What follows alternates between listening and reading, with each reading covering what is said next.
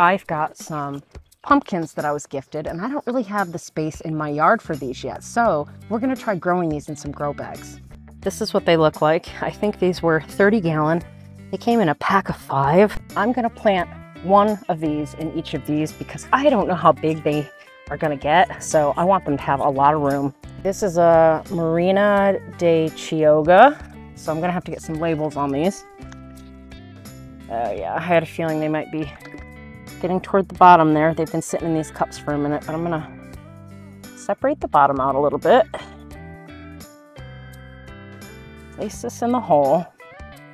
You can see this is ready to start growing. It wants to be flowering already. This one is a Long Island cheese.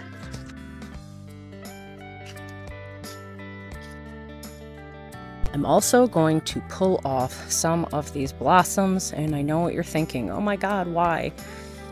Right now, we just got this in here. We want the plant to focus on root development, and because we had them stuck in those little cups, they didn't really get a chance to spread out very much, and I want these to really take hold. So I'm going to pull all these off. I'll leave some of the little ones, they might be okay. But the bigger flowers, I'm definitely taking off. And these will grow pretty fast anyway.